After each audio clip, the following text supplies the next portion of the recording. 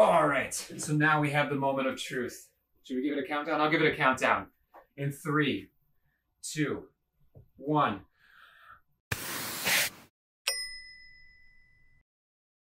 Hey, Vaulters, and welcome to the first episode of the Antiquity Vault. We are so excited to get this adventure started with you, but first, we have to show you what we've done in here. We've built this entire studio.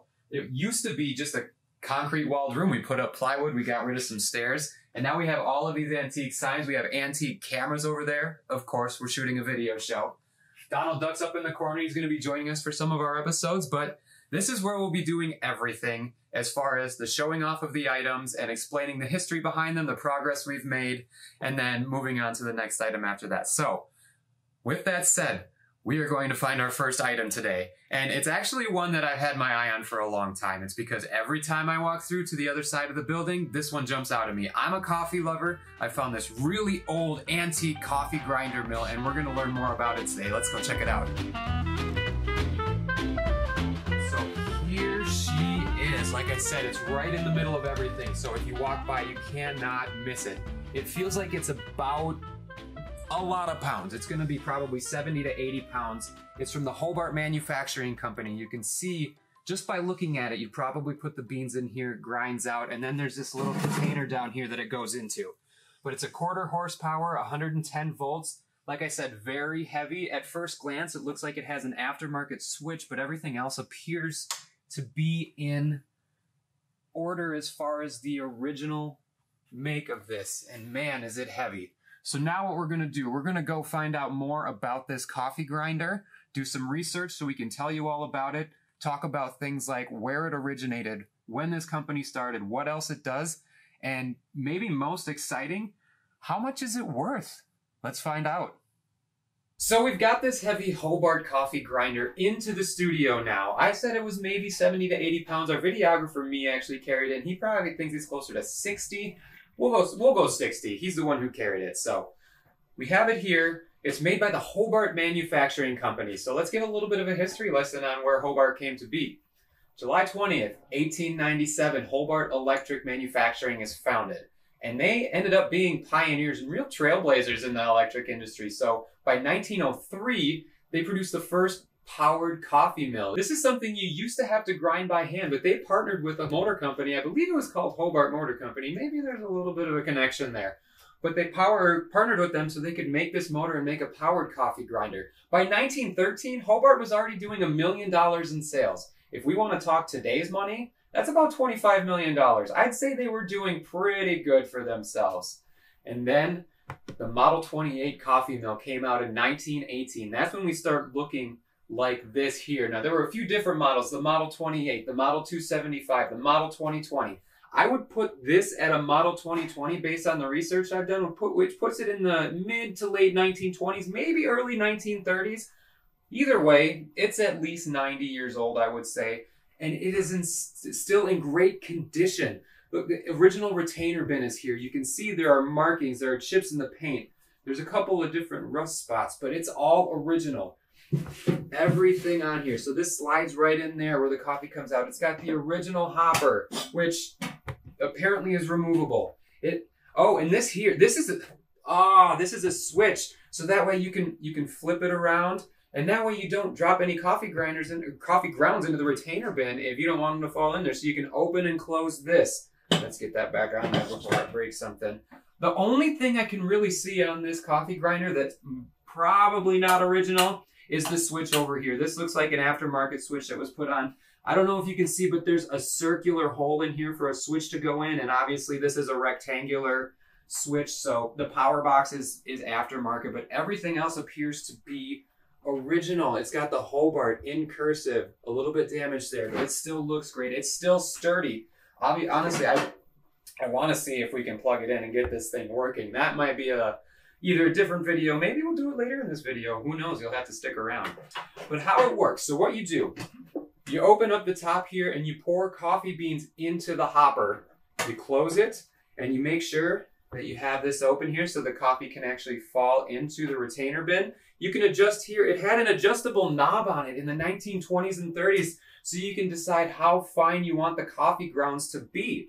Once you have everything set up, you have it set to the fineness that you want, have the retainer bin in place, you come over here, flip it on, and these beans will turn into coffee grounds. So it's just like the coffee grinder you have at home, just a lot bigger, a lot heavier, probably a little bit slower. But speaking of the coffee grinder you have at home, let's take a look at the progress we've made since this Hobart coffee grinder was made back in the early 1900s. So we don't have a coffee grinder in our office, but what we do have is something that you probably recognize. It's a single cup Keurig machine. A lot of Keurigs going around in offices and in homes now. Maybe not as much as the commercially built coffee grinders were, but we still have a comparison we can make here. So this is 60 pounds. This is maybe 8 to 10. This you had to pour the beans into, grind them out, get the retainer bin, pour the coffee grounds into whatever coffee maker you had at the time. Maybe you put it in a pot of water on the stove. Who knows? Here, you flip it open. You know what? I don't need to show y'all how to make a K-cup in a Keurig machine. That's not what we're here for.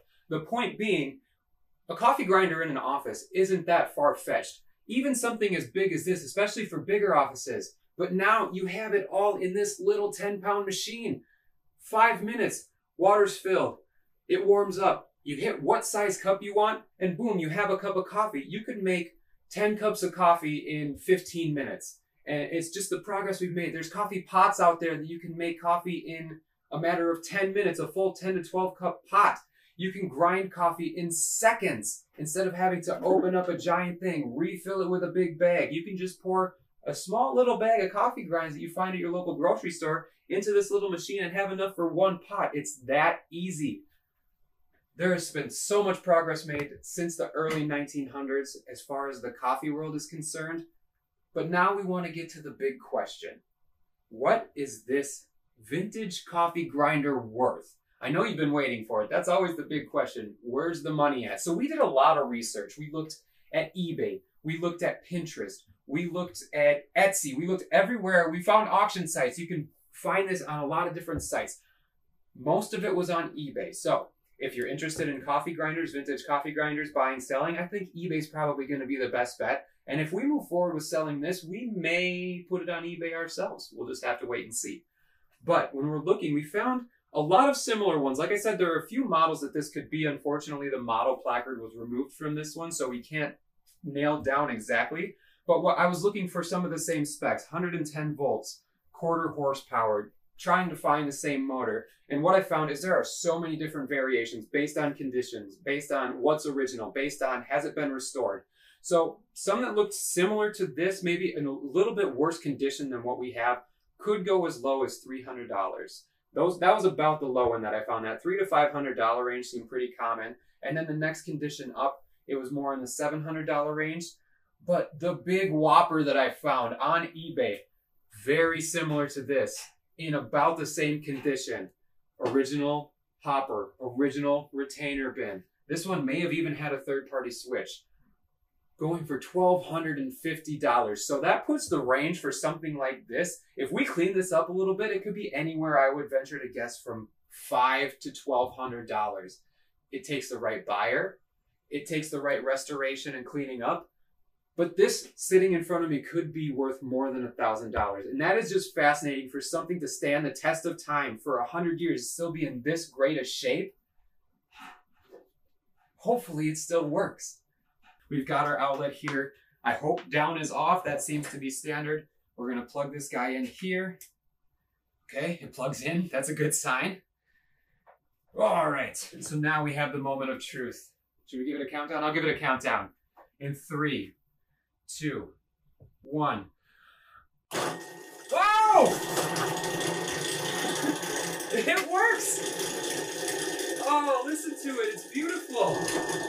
So we have a coffee grinder from the 1920s that's in working condition. Clean it up a little bit. Oh, that's exciting. Oh, that's so exciting. Me, it works. That's great. All right. Now we got to clean this up and restore it. If we do end up restoring this, you can bet you can find it right here on our YouTube channel. We are so happy you're here, and we hope you'll continue on this journey with us. Remember, this is one of 100,000 antiques in All American Antiques. So we still have so much left to uncover.